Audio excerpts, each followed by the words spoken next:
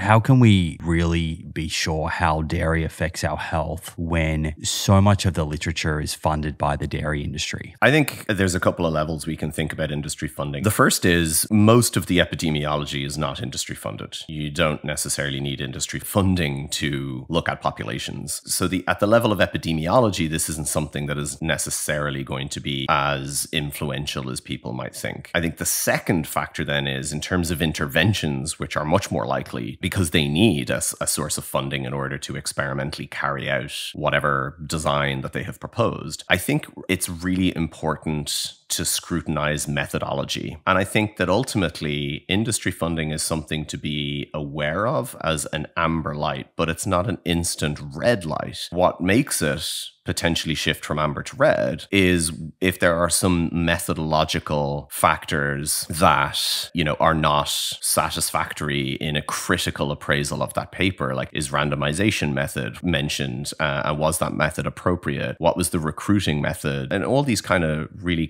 more nitty-gritty questions. And if a study ultimately stands up to a methodological critical appraisal, then I don't think that we need to be as concerned with the source of the funding.